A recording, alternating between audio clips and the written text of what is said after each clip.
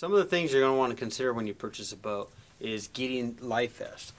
Coast Guard regulations, anything that floats on the waterways, everyone in the boat has to at least have a life preserver on the boat. If the kids are 12 and under, they have to have them while the boat is in motion at all times. But for example, if you have 8 adults on the boat, you need to have 8 life vests in the boat containing at all times if you ever get pulled over, and that is for your safety. Another thing you also have to have is a throw cushion. You have to have one life preserver throw cushion in every boat. And this is so if someone's out there and can't swim that well, what they could do is actually throw it to them, and on the other side you actually have grab handles. They can hold on to it and float back to the boat for safety. Another must that the Coast Guard recommends is a fire extinguisher.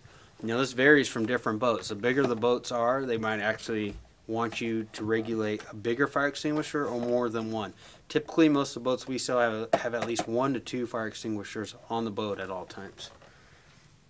A whistle is another important thing, or you purchase a boat with an electric horn. It does have to have a sound device for safety. Also you have to have navigational lights. Now most of the boats, power boats nowadays, all come with navigational lights, so that's usually something you don't have to purchase, that's extra. Another thing you want to consider is an anchor rope and chain. The reason why you want to consider that is if something ever happened to your motor and the current was drifting you into some rocks or something like that, for safety you could actually throw the anchor overboard and tie it off and then wait for someone to come help you.